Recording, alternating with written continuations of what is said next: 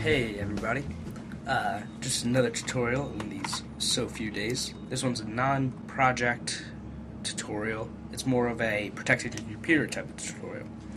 In this tutorial I'll be showing you how to download the best antivirus software, and it's all free and it's all legal. I personally have several different ones that I run at different times, so I'm always protected. By running different antiviruses all at the same time, you're basically asking it to do the same thing, and the viruses can't really truly be found. So, if you'd like to download some free antivirus, here's some of my suggestions. First, we have Superantispyware. And just go to their website. I'll include a link in the description. And on the page, you'll see it says free edition download. All you gotta do is set up the download. It should start automatically unless you have a pop-up blocker like me. And then you can just go to download file and save the file. It's that simple. Alright, next on my antivirus list is MalwareBytes Anti-Malware. I've been using this for about 2 to 3 years, and it almost always catches the extremely bad files. It's truly very helpful.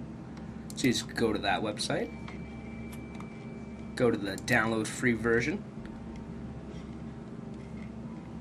download now, and it'll start downloading automatically. And all you gotta do, unless you have a pop-up blocker, right click, press download file, and it should start automatically.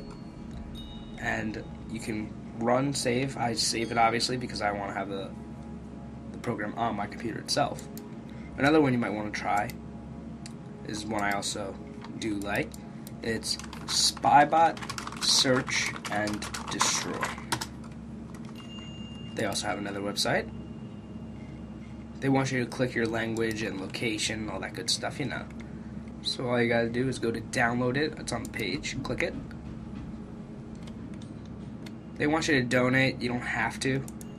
So just go to download Spybot Search and Destroy. Click one of the links it gives you, security ones, let's just say that. You'll have to go to that website, click the download button, and bada bing, it'll start downloading. And then, unless you have a pop-up blocker, it'll block it, but then just click download file, and you have it. Fortunately, with Windows 7, you have the chance to have Windows Defender. Windows Defender has caught several things on my computer that I don't even know how the hell they got on there, but it's caught several things. You could just go to the Windows website, and it gives you the option, I believe, to download, unless they just tell you to update. Get it now, it says. Yeah, just click get it now, and then click download. I'm not going to try downloading it because I already have it, so I'm not going to risk screwing up my computer at all. So, once you're there, just click download. And bada bing, you can save the file, and there you have it. The final program I sometimes use, not as much, is Avast free. Just go to their website and just search in Google. I'll include the links in the description. Go to the website, go to free antivirus, and click download. Click the no thanks if you want the free version. Download it, and you got it. There's another section to this tutorial that I want to teach you all. It's something that I didn't know originally until I had to get my computer fixed. And it's a program that deletes unnecessary files. Not like files like video files or something like that. These files are like the excess files that should not be on your computer. And by this, you can delete internet files, for instance, possibly files that you didn't even know were there. Sometimes it'll clear 50 megabytes, sometimes it'll clear several hundred. The several hundred ones always make you feel good, but that makes you think, how the hell did this get on there in the first place? So, for this one's a little different. Go to download.com and type in CCleaner. It's just C with cleaner after. You go to the first one comes up. Just click download now. It'll take you to the page. And it'll give you the option on your internet browser to either download it or not. It'll pop up and you can save it. Let me just open my CCleaner now. Let's see. I'll just run it for you since I have to do it anyway today. Might as well run it now. Alright. It may give you the option to, do you, like as an administrator, do you want to open this program or not? And so, as you can see on the left side, it gives you several options, such as Internet Explorer, Windows Explorer, System, Advanced, and then you can go to Applications and delete certain stuff off of your programs. It really does help, because you'll notice that you may suddenly get memory back that you didn't even know you had.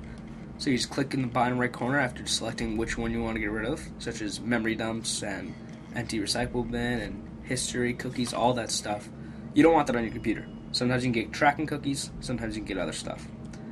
That's simple. Click Run Cleaner, and it'll run. It may take a little longer. It depends on how much RAM I think.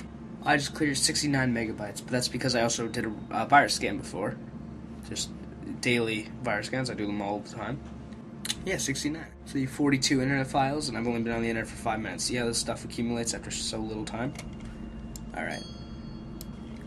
So, this tutorial has not been an exciting one by any means necessary. I'm just trying to give a little bit of what I know about my antivirus software to you, so it can help you out. It's helped me out tremendously. It's given me great protection since I started using it about a year ago. I'm planning on doing some Smallville reviews soon, as well as tutorials and all this good stuff that I've been doing. Possibly some baseball tutorials. I play baseball if you didn't know that, so now you know. I'm a Red Sox fan. Please don't give me shit for that. Yeah, that's pretty much all I got. So, my next video should be a Sony Vegas tutorial, maybe. I'm thinking maybe about masking or something like that. Give a little bit of a run through of masking. A simple mask. Maybe I'll try to find a non-copyrighted picture of Superman or something like that. Get that sort of thing going. But yeah, Harry Potter tutorial should be here on Sunday.